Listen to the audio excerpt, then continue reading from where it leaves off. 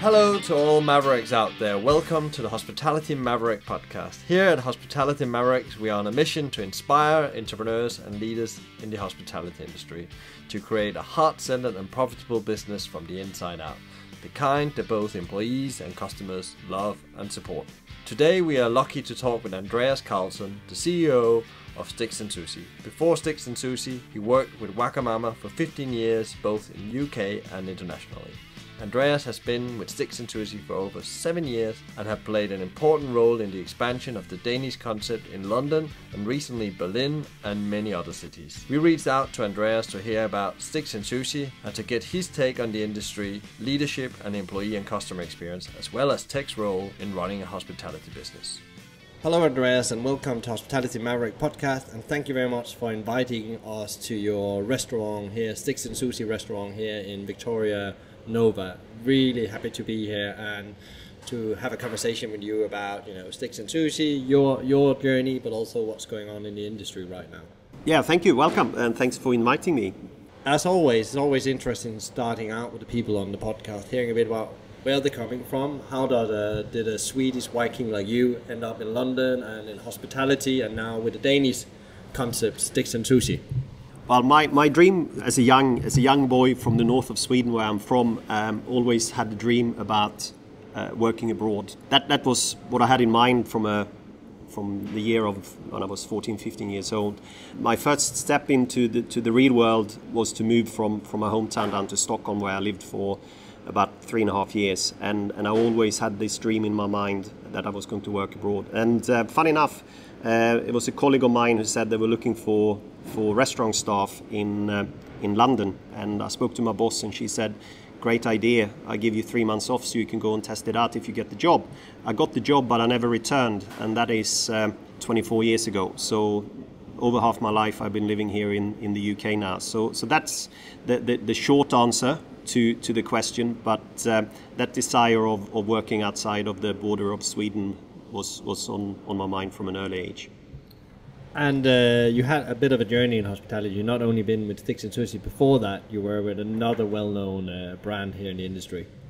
Yeah, that's correct. My first job when I came to London was a hotel restaurant, and funny enough, I became a very loyal customer of Wagamama at the first restaurant in Streatham Street, Bloomsbury, and I was a big fan. I got hold of the news that they were going to open up a second restaurant, so I sent my CV, and I was lucky enough to have an interview with Alan Yao and his sister Tina about taking a role in that new restaurant in Soho. So back in 1995 I joined the opening of the second restaurant for Wagamama, and I stayed very loyal to them for over 15 years, almost 16 years, and I must say I went on the best journey and went to the best school in hospitality that I could ever imagine. So that was an amazing time. So where did you start at hospitality? Were you in the kitchen, or were you the service team? How was your start? Most people start, either with cleaning the loos, and then they work themselves up either to the kitchen or to the service team. Again, I need to go back to my teenage years, where I got in contact with hospitality, working for an Italian guy who owned a little Italian restaurant in my hometown, and again. I was there for a work experience for a week. I did quite well. He asked me to come and wash plates for 2.5 hours every lunchtime at my school holiday as a 14-year-old, which I did, and that developed into learning the basic kitchen skills and making the pizzas and eventually serving guests as a waiter. And as an 18-year-old, I held the keys to the restaurant and I opened it up on my own on a Saturday morning. So that's how I got the bug in hospitality, and I was quite good at it, and I kind of stuck to that industry, and it's truly an enjoyable industry to be in. Taking the journey from north of Sweden to London, starting in restaurants, then joining probably one of the most successful rollouts of a casual dining concept you've seen for years, and then moving to Sticks'n'Sushi, a Danish concept. What was it that made you excited to make that transition? Because I guess at that point that was a much smaller business to join than what you came from. That's correct. again, the journey with Wagamama was exceptional. I was lucky enough to work within the international development for the past kind of 8 years. The last 8 years I was focused on that. So I was traveling a lot, opening restaurants under license with Wagamama around the world. The travel is also tiring and have a backside to it. So eventually that novelty wears off. And when you're in this industry, the unique thing with hospitality is that you network and you meet people and you share experiences and you help colleagues in the industry. And we came in contact, or I came in contact with Sticksi'n'Sushi through the industry and got to know the founders of the business. And we stayed in contact, and they were knocking on my door a few times about their dream and vision about opening Sticksi'n'Sushi in London.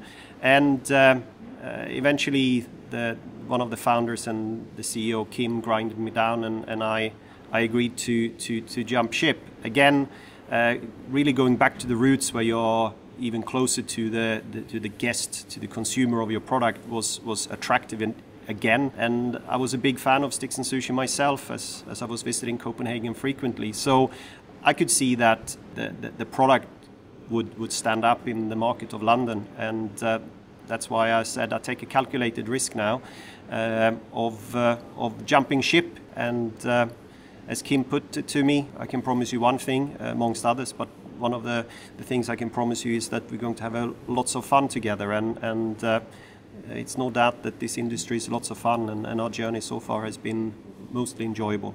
Yeah, coming back to Sticksi'n'Sushi now, roll out in London, you have a number of locations. You are in Oxford, Cambridge, and you have 2 more on the go. And also you're going to Berlin, as I know.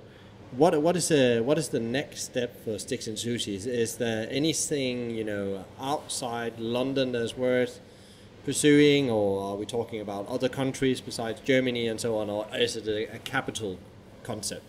Well, first of all, I correct you there, Michael. We don't like the word rollout. We're opening one restaurant at a time. We focus very much on doing each and every restaurant as good as we can. If you take it and take that approach to your growth, whichever pace you choose to go your growth, I think you have a greater success of having a really solid and sustainable business. So for us, we had a strategy about the UK market and where we would consider going and so on, and we have concentrated on London and the southeast.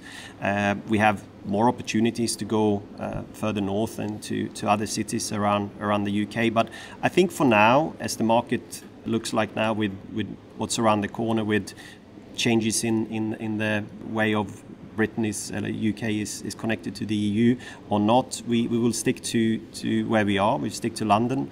We are very much a city concept, and having a cluster approach is a good way for us to control what we do, quality service and the engagement with all of the team members that we have. So that's where we are with the UK, and London certainly could hold a few more restaurants, and we have 2 more on the go. We're opening King's Road here in September, and with some luck we will open up the second one this year in Soho in Beak Street by the end of this year, early next. So that's the plan. And then in terms of our approach to where else to go, we will certainly continue the plan and the journey in Germany with more restaurants there.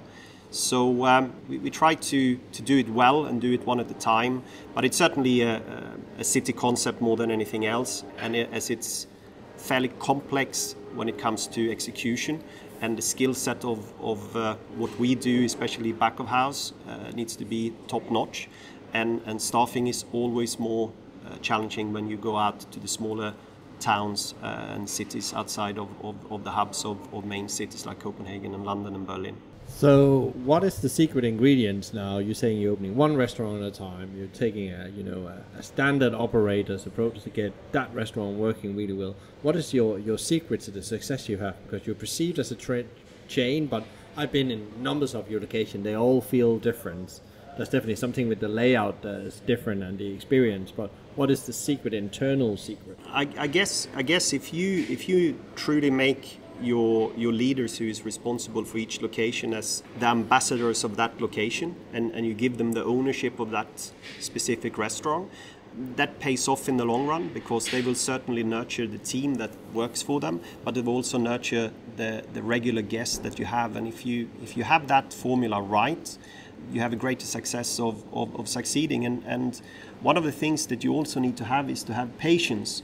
And in this industry, not every restaurant you open starts with a big bang and the guests are flogging in and start queuing outside your door. That's not the case. So when you have a slower start, you need to have the patience to actually invest in achieving the quality that you're known for, and not trying to cut corners for the short-term gain.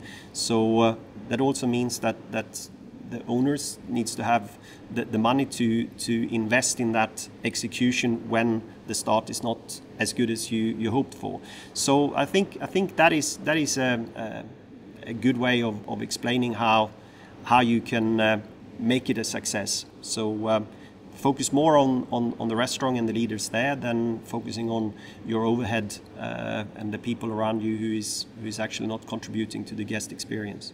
You talked about giving the leader almost autonomy to run the business, and you talked about patience as well. I guess that's also a journey when you get, managers, because you cannot always foster everything from internally, I guess. You also sometimes have to get people from the outside and learn them the Sticks''n'Sushi culture. Can you give a bit of, your thinking and approach to how you deal with that? You always want to reward people who's been loyal to you and worked for you, and you grow them within your business into leaders, or if it's in the kitchen or on the restaurant floor.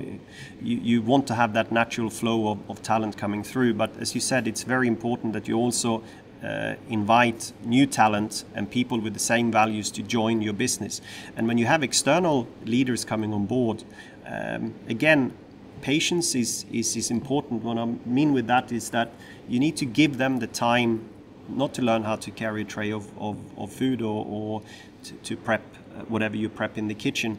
It's about giving them the time to settle into the culture and the values of the business. So that hiring early of leaders when you need the leader is crucial. So again, it's going to cost you physical more salary to get them to where you are, or you're investing that salary in ensuring and safeguarding that when you give them the responsibility, they will take it and they will execute it in the best possible way. So don't rush that. I think then you're watering out the quality that you stand for. Do you have like a specific roadmap on how you're doing this when you get them on the journey early? Is there specific things you take them through to understand and live the culture, and also have the skills they need to have to run a restaurant on their own when they are set loose? Yeah, well, first of all, as I said before, it's we give them the time to strip off all of the responsibilities that they will have later on, and they have time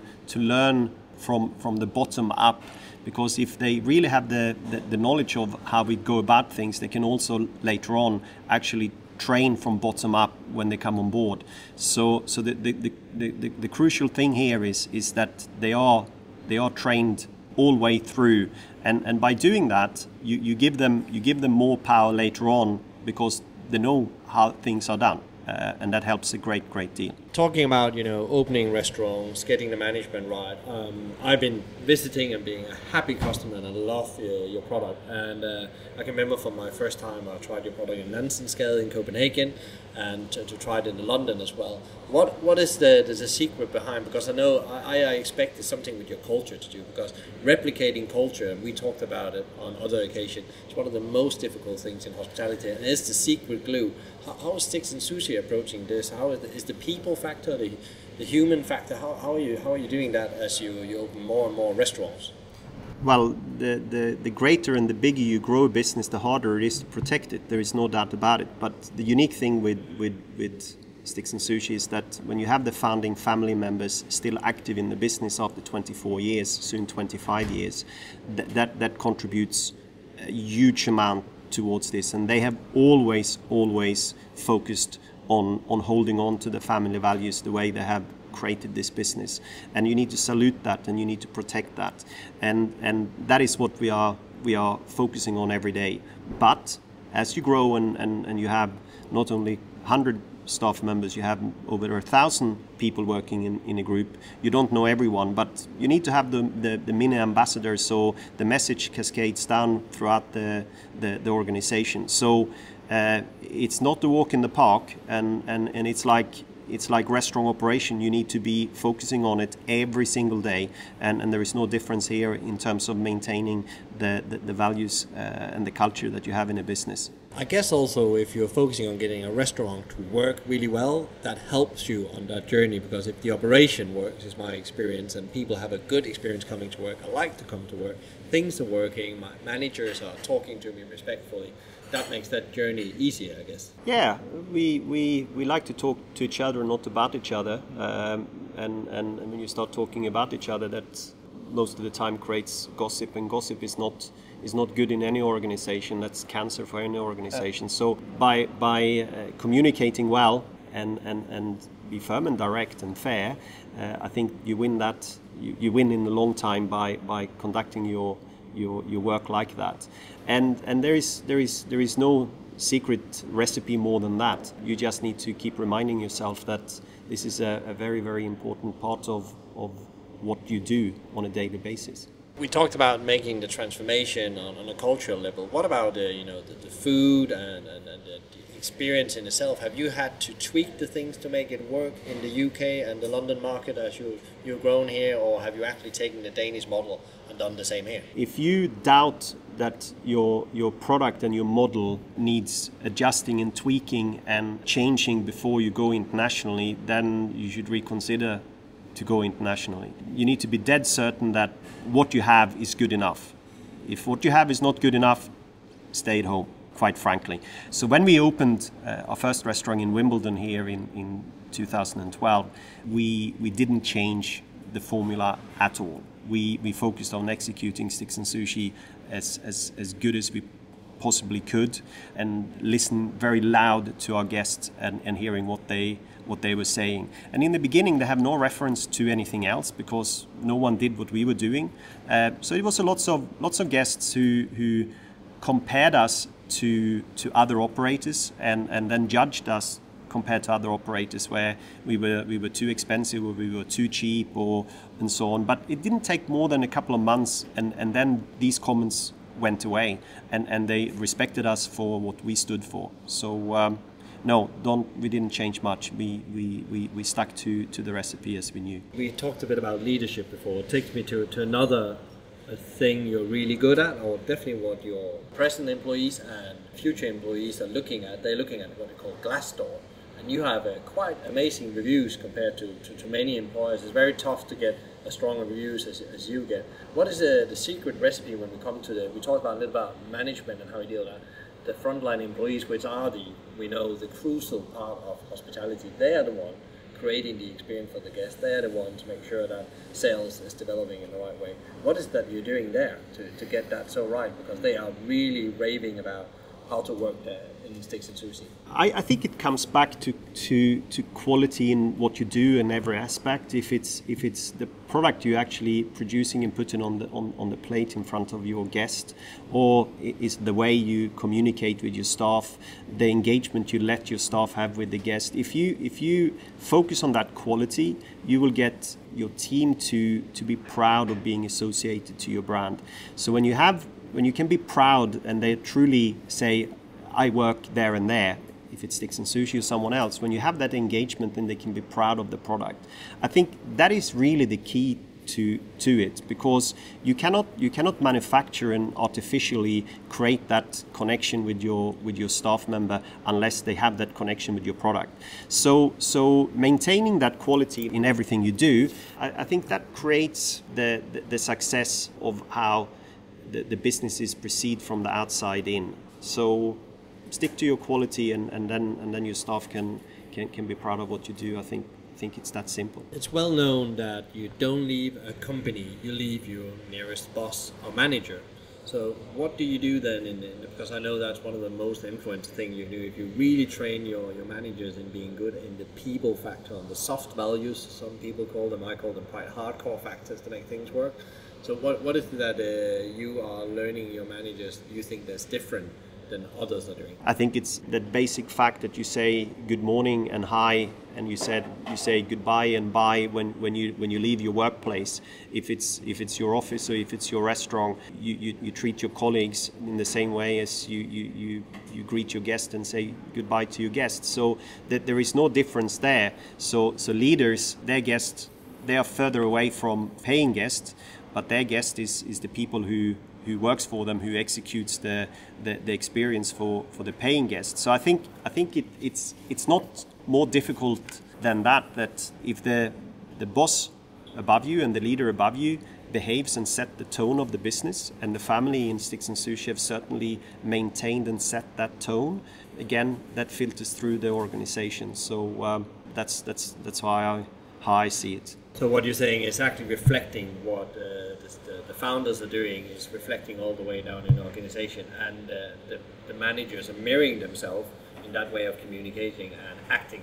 I hope so. I hope I'm right with that. I admire a number of restaurant groups, and I know the founders and the people at the top, and I see a direct link to the behavior and the values a leader and a founder of a business have, and how that feels when you are there as a guest. So I'm a true believer in that. So a bit of a curveball here. So what other concept, quite interesting, what other concept or leaders of hospitality business, could also be leaders outside of that, do you think inspire you and your way of doing things at Sticksi'n'Sushi? Well, I'm a big fan of Dishoom. I think it's a great product, and I think the way and the conduct of Kavi, one of the founders, the way he is, the positive nature he has, and the way he looks at his team reflects the experience you have when you go and visit Dishoom. So that's just one of the examples of a place where I see a direct connect with the top and what's going on the restaurant floor. A growing business like ours and like Dishoom, it's harder and harder to hold on to that. So I would like to pick Kavi's brain more about what he does. But that is an example of an organization which I highly admire. Great. So coming a bit back to the industry, we are in some people call them very challenging time, other people say interesting time. Somebody talks about the perfect storm, rise of cost, shortage of workforce, Brexit, etc., and the economy maybe going bit slow. How is your view on that, and how is Sticksi'n'Sushi navigating in all these different outside things you in principle can't do anything about, you're just part of? Well, with Brexit, I think people will still eat, and since the vote of leaving, people have continued eating out, so that's a good sign. So I don't think everyone will go on a severe diet because of that. I think it's dangerous when you start looking at all the external factors and start finding reasons with the external factors that you're not doing as well. You need to look at what you do yourself first and foremost. Yes, the rising costs that you can't do anything about, you need to deal with. Can you pass on the entire cost to the guest and expect them to pay for the increase of, let's say, business rates in central London? No, there are certain things businesses also needs to absorb and be more clever with dealing with. And again, if you focus on your own execution and your own way of running your business first and foremost, then you can get through tough times. So that's my take on it. Concentrate on your own game first and foremost, and don't blame other things for the going gets tough. And be dynamic in the way you're dealing with it. And there's a lot talking about now. You've seen some of the big ones in trouble and so on. Do you think that's a natural development of any growth in any industry? There will be a correction that needs to happen, or where do you think that come from? Or is just that's the first sign maybe on the economy sliding a bit? I think there is one theme running through most groups who come into trouble. I think when you grow too fast and it's harder and harder to maintain the quality that you were known for. The guests these days, they judge you very, very quick, and they can also share their experience much quicker now than we did 10 years ago. I think the correction is already ongoing on that one, but when you have a measured growth and you consider where you open and you really execute every opening well, I think then you still have a bright future. So I think the correction will be that pace groups have been opening will slow down. I still see that there will continue being a growth within the industry of the ones who's doing it the right way, and it depends on the complexity of your concept. But even the more simple concept in terms of execution, they will also consider those things now moving forward into the future. When I meet other people from the industry, so one of the things they talk a lot about and what they faced up here to the summer period, which is the busy periods in hospitality. One of the busiest periods like Christmas is staffing. Is that something you have felt as well, that the number of application, the quality of people is going down, maybe driven a bit by Brexit, but also on other factors in the market? Well, there's certainly a slowdown of European workers coming in, but again, you need to concentrate on your own execution. How good are you as an employer? Let's face it, you just need to be the best employer in the market. Then you have a chance of attracting the best people. If you ignore that, then you get what you deserve. And for us, it's obviously selecting well, training them well, and making them ambassadors of your brand, and then they stay longer. And then there is a natural churn of staff who's moving on to other things and so on. But that's the nature of the business. But remember, you got to make sure that everyone who leaves you are still ambassadors for you when they left. So they are still promoting and talking about you. And I'm certainly a proud ex-Wagamama employee where I can look back and I can still feel that connection with that brand when I see them doing well in the industry. So hold on to your staff even when they left you, because they are true ambassadors post their employment period with you. That's a really good point, and that's also what I often have seen. Like really strong operators, they're good at. They will have people that send almost people to them, even though they stop working there. I think you should go and work for so and so. So technology is another thing. There's a lot of talk about, and we have had a lot of conversation about technology. How do you see technology's role in hospitality? There's some quite bold statement out there that technology is almost the innovator and sometimes the saver for the coming through the perfect storm we've just been discussing. What is your view on technology and how you Sticksi'n'Sushi should approach it?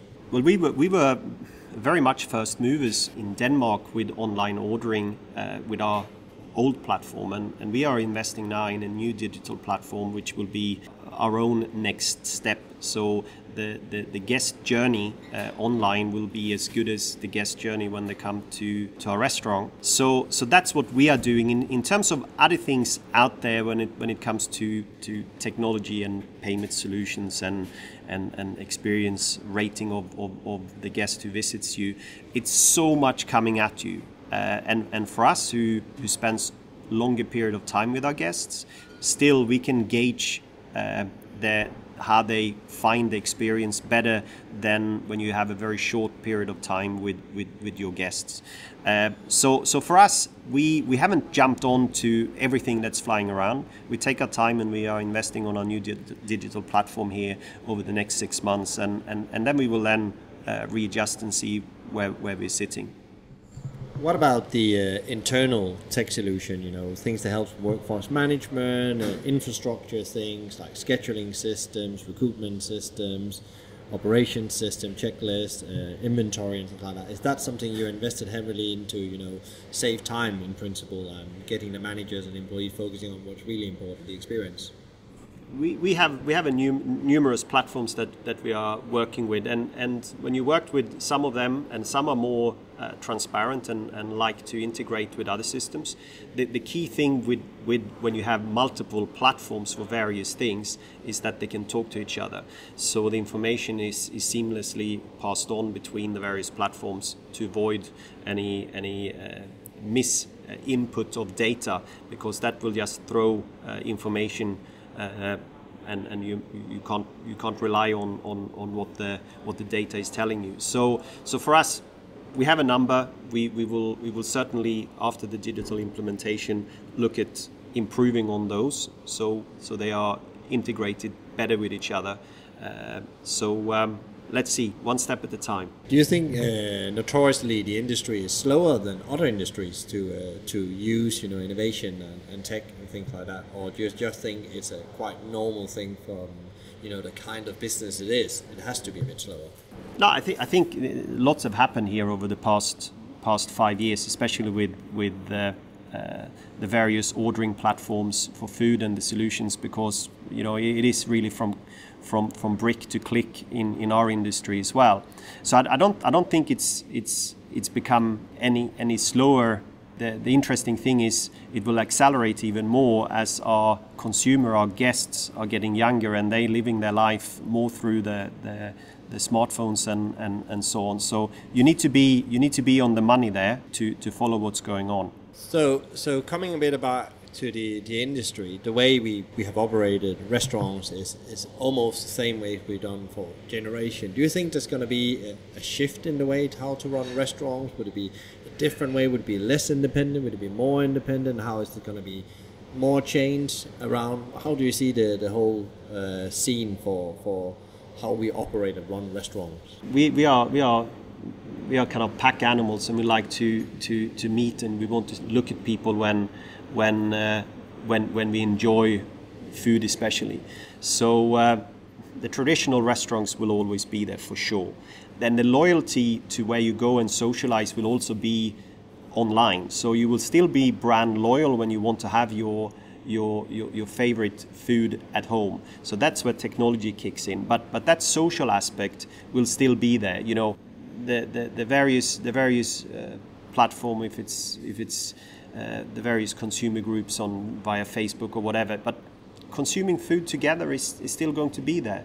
And even so, when you pick up your food for your consumption at home, most of the time what we see, the orders are for multiple guests, unless we have single guests eating a heck of lots of food. I don't think that's the case. But we can see that the social aspect of consuming food is still there as two or more when the food is taken from our restaurant to the home or the office. Just taking a bit step away from the industry and Sticksi'n'Sushi and coming back to you, what do you do to innovate yourself and be part of that journey? So many years in hospitality, there must be some reinventing happening inside yourself as a leader. Your responsibles goes up, and more complexity to manage.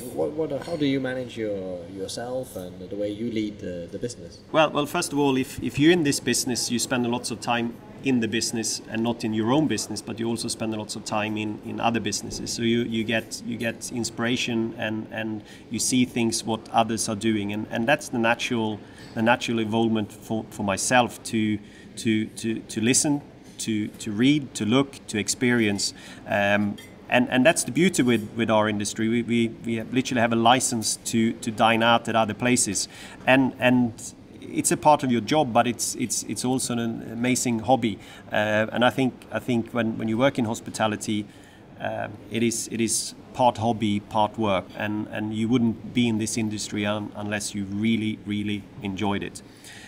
So I guess that is one thing, and I'm lucky enough to have maintained lots of colleagues and friends outside of the UK. So it's not only just looking at the UK market, but also keeping in contact with friends and colleagues from other countries to know what's going on there, because trends are coming from all sorts of places, also from abroad. So it's maintaining that keeps me fresh and trying to be top of the curve.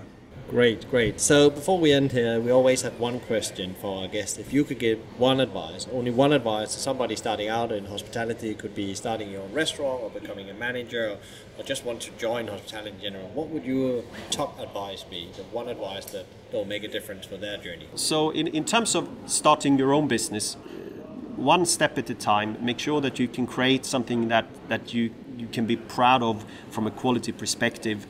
Do that well, and don't think about the size and number of units and how big you're going to become. Just do whatever you do, and do it really well. If you do it really well, then you have a chance of doing a second one. So that's from an entrepreneurial perspective. When it comes to people who wants to get into the industry, You mentioned glass doors, but you also got to look at yourself. What is it that makes you tick? If you want to get into hospitality, what is it? Is it a full service restaurant? Is it a hotel? Is it front of house? Is it back of house? What is it that makes you tick? And when you then figure that one out, then you can start exploring that segment within hospitality. You will have a greater chance of making the right choice when you get into hospitality by thinking like that. Thank you very much for your time and inviting us to your beautiful restaurant here in Victoria, and hope to have you on the podcast again in the near future to hear about how Sticksi'n'Sushi and your journey develops. Well, it's a great talk. Thanks, Michael. My pleasure. So there you have it. We would like to thank Andreas again for his time, industry insights, and thoughts on leadership, employee, and customer experience. If you enjoyed this podcast, please give us a like, share, or even better, tell us what you think. What does your organization do to ensure a unique employee experience? What are your top tips to navigate through the current storm in the hospitality industry? As always, thank you to our producer, Laura Evans from Let's Talk Video Production.